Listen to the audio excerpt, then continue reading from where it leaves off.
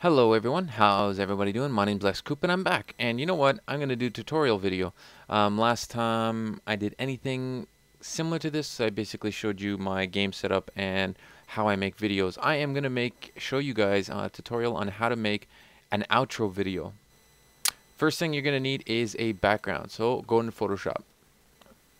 You need a background image that you're going to use. So most depending on what you're going to be doing, you create a new, and I usually do 720, which is the height for the resolution. 720 pixels by 1280, so you do 1280 by 720, and we're going to title this. You can do it at, you don't have to save it at the when you create it, but I'm going to call it Outro Toot. And the higher the resolution, the clearer the images are, and the better it turns out. So go with 200, 1280 by 720. Let's just start this off. So first thing you want to do is create your background. So you can do it in different layers and whatnot. So we're going to create a cool looking, let's pick a cool, let's go with like a blue. There we go, blue, and we're gonna make it, could do orange.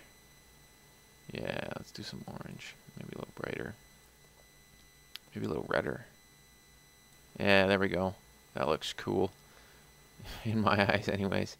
And we're just gonna, nope, nope, nope, nope. I wanted it to be roundy. Or how about like this? Yeah, this is going backwards, so let's just do it like so then.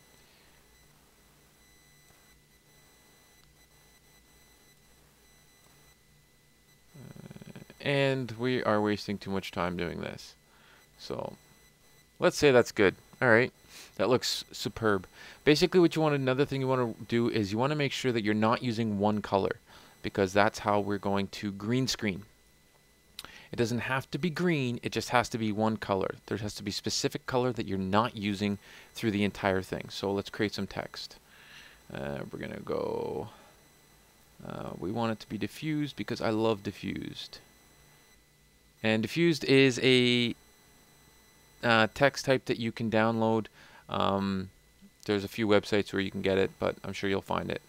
And we don't want it to be green. We want it to be black, I guess. Gold. I don't know. Fuck it. Black. Doesn't really matter. Actually, no. We're going to make a white. We're going to make a white text. And that is super big. Let's just go with the 72. Lex. Outro. And we're going to make it smaller. And shift. Make it a little bit smaller. We'll go with 60. 60 still won't fit. We'll go 48. 48 looks good. Bam. And you can, to edit text or edit any type of image in Photoshop, you double click on the blank space. Don't double click where the text is, because then it'll let you edit the text. And we can add a bevel. And what that does is it makes it look kind of like 3D-ish. It makes it look pop out. And contour, basically, it increases the bevel. Makes it like deeper. And we can add a texture to it to make it look kind of cool. You can add a stroke to put an outline on it. Makes it stand out.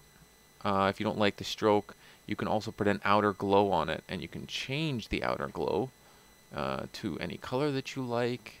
Say you like yellow. Say you like the red. Alright, let's see how red looks. And you can make it bigger. Yay, it's not doing anything. Awesome. Way to do a tutorial video, you dumbass. Alright, we're going to actually just cancel the outer glow. Drop shadow, and you can edit the distance to make it like, you know, more 3D effect. It's not actually 3D text, it's just making basic text look 3D. You can go through all of these and add any one of these that you want. You can modify them any way you want. And all right, you guys, you can figure that out. That actually looks kind of cool. All right, we'll leave that. So that's the text. The next thing, you might want to have like a Twitter. Images, Twitter. The bird looks good. Save image. We're going to save it into my folder called tutorial. We're going to save it there. We're going to open up that folder. We're going to open this in Photoshop, Photo des Shops, and it is a locked logo. Any JPEG photo is locked, so you have to unlock it. Just make it into a layer, and you can drag it over up here, and it'll drop it down in here. We're going to get rid of the white by using this wand. It picks any color that you want. Say I wanted to get rid of the blue, which I don't. I want to get rid of the white, and we're going to just delete it. Bam. Control D deselects anything, and we can move this wherever we want. And we're also Control T lets you resize things. So I hit Control T, we're going to resize it, and double click on it just ends it. Or you can next time you click anything, it'll say, are you done editing the size? And you say yes. And we are also going to give it some sort of like pop out look, and we're going to drop the shadow. That's good enough. And bam. And what other thing do we need? We might actually move this up here, and we'll grab Facebook.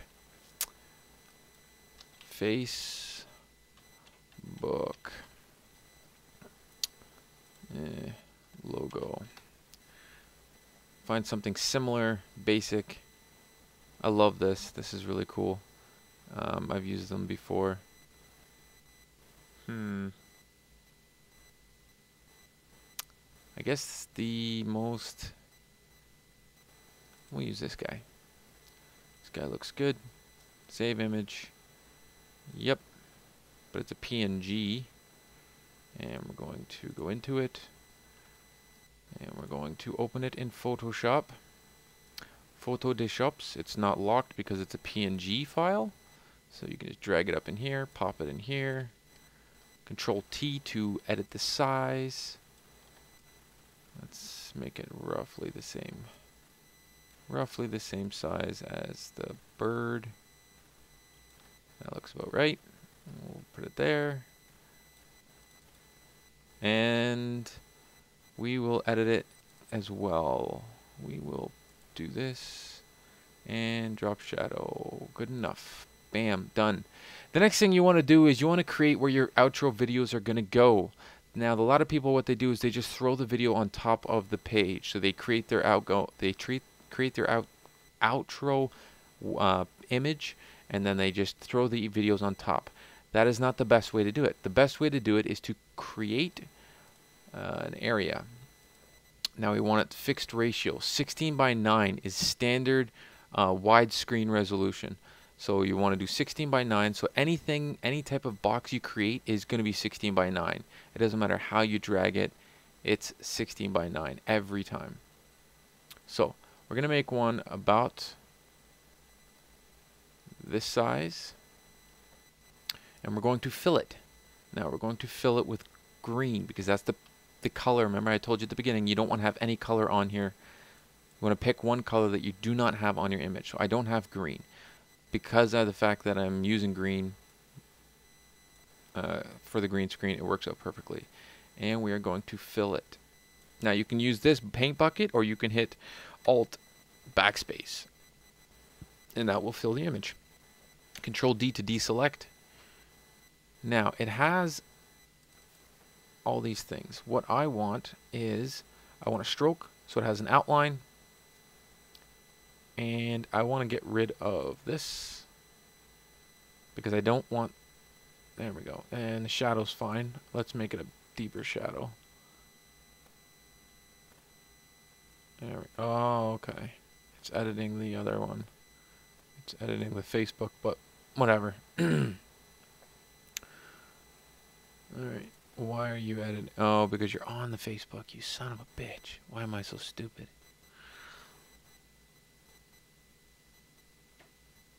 Meh. Whatever. Alright, we're going to just duplicate this layer. Yeah. And inside this layer, we're going to delete this, what I just created, which is fine. And on this layer, we are going to delete the Facebook thing that I screwed up. So now they're both separate. Alright. You can also lock them, so that way you don't screw up like I just did. So we're going to highlight all these and hit lock. Now I can't mess them up anymore.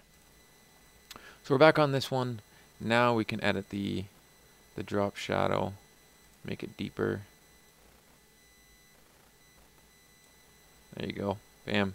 You don't want to do anything so it affects the inside where the green is, because when you're green screening it in your video program. Alright, we got to get going.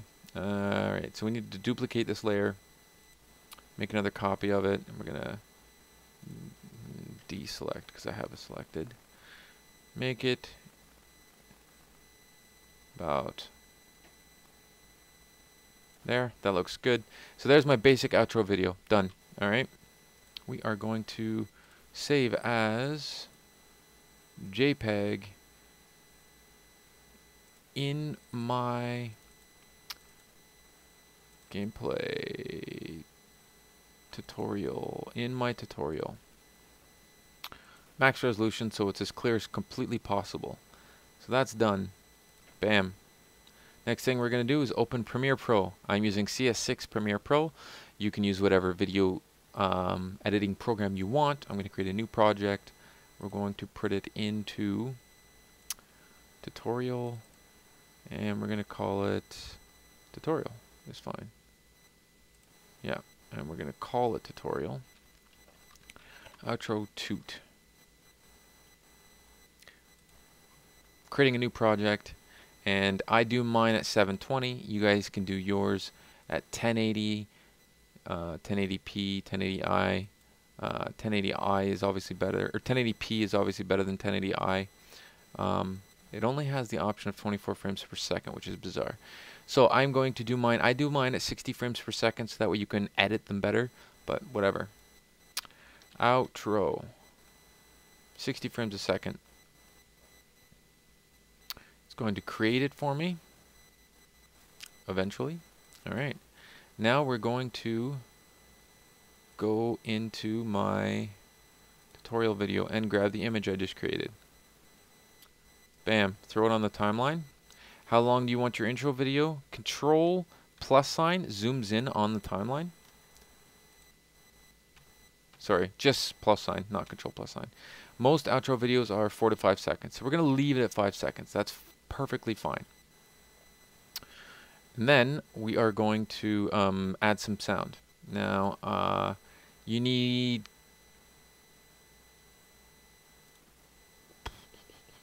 I gotta find that sound. Where did I put the...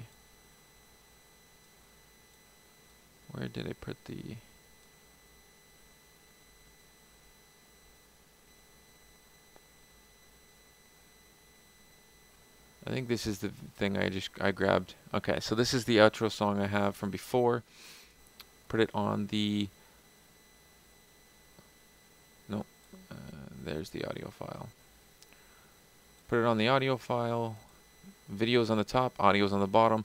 This is your actual output, like this is your thing.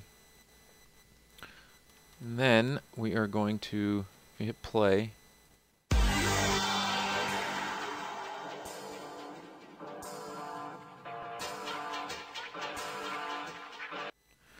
So actually sorry, my bad.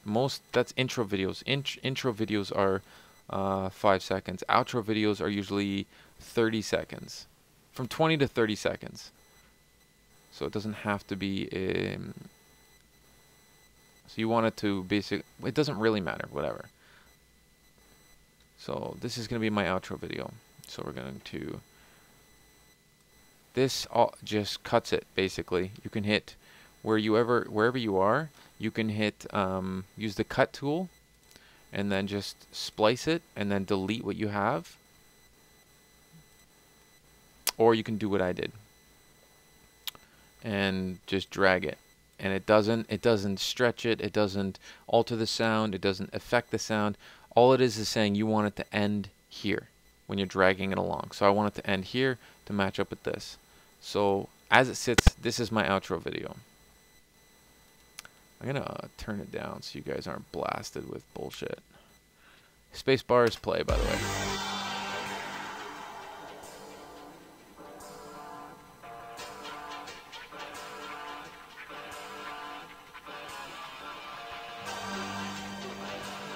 You get the gist of it. So that's the video. That's the video itself. And you want to, you can either go File, Export Media, or the shortcut is Control M. Control M will export it, and we want to export it as a H.264, and that is an MP4 file format. And we're going to go down to 720. HD 720. I usually export my videos at 30 frames, which the legit is 29.97. I usually export the videos because YouTube can't handle 60 frames a second. I think it only handles 30. It might even only handle 24. But I edit them in 60 frames per second, so that way you can make minor adjustments a lot better. So we are going to export it as that, and we're going to put it inside my tutorial video for it. So we're going to save it there. It is going to export my video, and you can change the resolution, but because there's not really any animation, there's nothing going on in the outro video, you can leave it at the preset settings. You might even be able to lower it a little bit. Let's just export this and continue on, and here we go. Now let's take a look at it. Let's see how it sounds. This is my outro video. Pretty basic. It looks like shit. Obviously you guys can make it look better. This is just a quick fix. Bam, done. All right. Now that we've created that, we can bring that in, and so now it's its own video. So you can go File, New File, New Sequence. New project will create an entirely new folder with brand new everything in it. New sequence is just it's basically like a new file inside new video, or you can hit Control N. And we're gonna call this outro final. 60 frames a second again. So it starts a new one, and we are going to bring in our new outro video. And I have this set up to always ask, but I want to keep it because this is at 30 frames a second, and I have it at 60 frames a second in here. Now, the first thing you're going to do is you're going to grab, it's called key. It's when you're keying something. That's what green screening is called, keying. Use Ultra key, you drag it on top of the file. You go into the effects of things that you've added, and you say, I want to get rid of green. Now, green not only is not there, like it's obviously gone, but it basically cuts it out. So it's gone. So if you put anything behind this image, you'll be able to see it. And that's what we're going to do. We are going to grab some commentaries. Let's grab A Crisis 3. And let's grab this one. So now we have two videos. And we're going to bring you up there. We're going to lock you so nobody can touch you. And we're going to lock you so nobody can touch you. The best thing you do want to do is you do want to lock your thing so that way you cannot mess it up yourself. So there's the first one. And we will bring in the second one. You piece of shit. Now, Basically, how it works is layers. It works on layers. Premiere Pro, any type of Adobe product works on layers. So whatever's at the top, you're gonna see first. So because I cut out that image in the green screen, I cut it out. I can see through it, but anything I did not is gone. So we're gonna resize them once it's all loaded. It has reloaded. So we're gonna change the effects. We're gonna go to motion. We're gonna go to size. Now I don't know the exact size, so we can just drag it. This is the motion. This one is horizontal. This one is vertical. And we're gonna make this one not visible because I can't see if I'm on it or not. And let's go mid gameplay. Now,